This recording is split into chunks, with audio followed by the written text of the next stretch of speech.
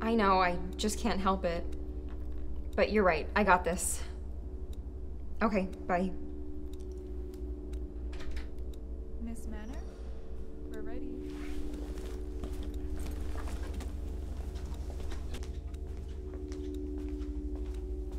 Yes, hello, Ellie. Please, come on, take a seat.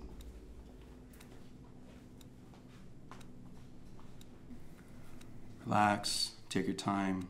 Tell me where it all began.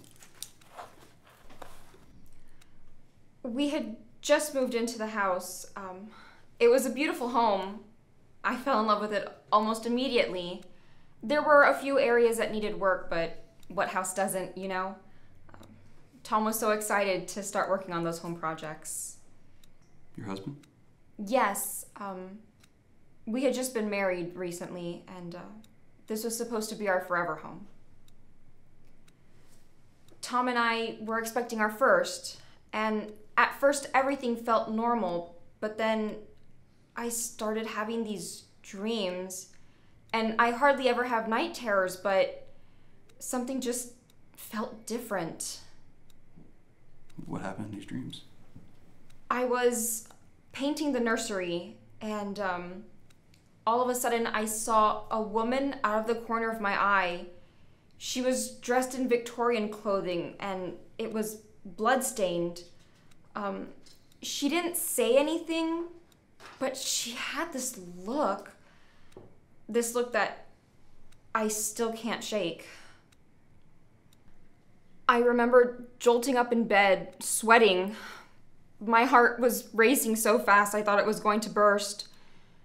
Tom said it was the storm that had startled me awake, but I had trouble falling asleep after that. I did eventually, though.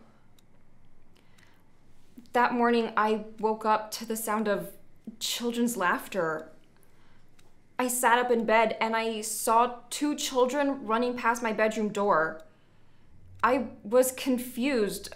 The only thing down that hall is a door that leads to the basement. I got out of bed and I followed them down the hallway, but all I found was an empty house and a note from Tom saying that he'd be back later. Pregnancy is a wild thing. It could be that your mind just wants to have the baby already and wants to see the house be active. No, that's not what it was. I saw them. I chased them down the hall. They were there. Ellie, I'm sorry. Here, please take a seat. Please tell me the rest of your story. Please.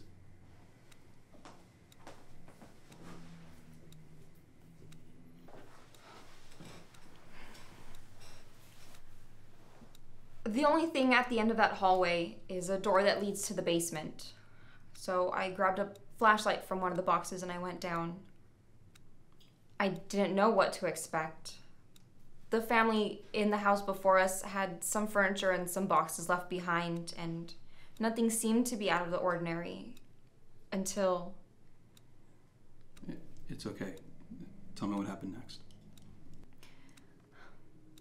I saw what appeared to be an old photograph on the floor, so I went to pick it up, and my face went pale.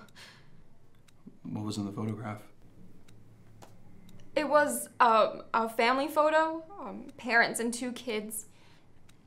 But the kids were the same ones that had ran past my door, and the woman was the same one from my dream. The photo was dated 1893. It's okay. Please, please. Take your time. I felt a sudden burst of coldness come over me, and I began to feel uneasy. I heard a creaking sound, and I looked up, and there was a man hanging from the ceiling.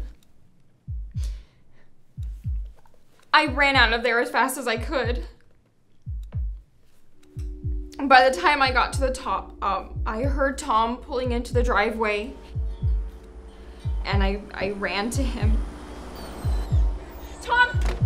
Tom! There's someone in the basement! There's someone in the house! Are you okay?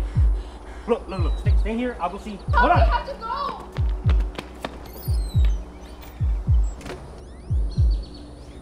I was nearly hysterical.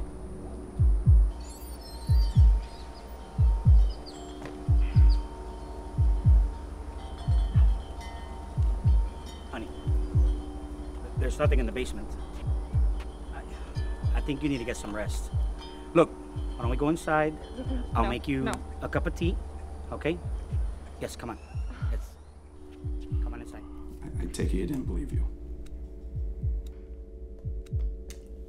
At first he didn't, but then I lost the baby, and I guess it took a toll on him. He started seeing the kids too. The house changed him. He started drinking, and then it happened. You woke up to a gunshot coming from the basement.